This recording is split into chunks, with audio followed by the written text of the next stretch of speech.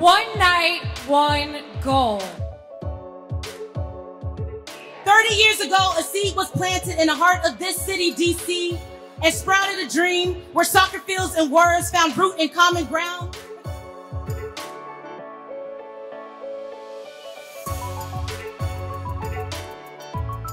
I feel so inspired tonight to be surrounded by so many past board members, volunteers, donors, principals, alumni, coaches, and of course these amazing executive directors behind me.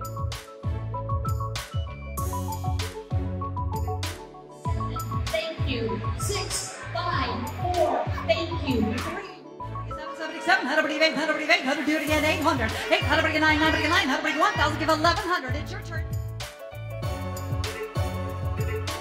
El Diablo, otherwise known as Marco Echeverry. So I'm honored tonight to present you with the first ever Legacy Award.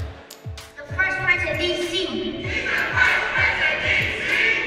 I joined the board last year, and I had the opportunity to attend several of the poetry slams that DC Scores puts on throughout the city.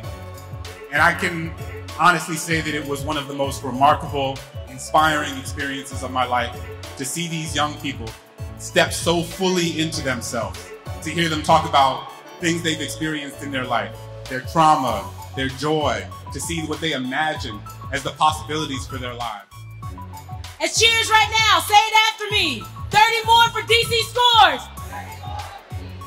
30 more for DC Scores. All right, thank y'all for that, y'all. Peace.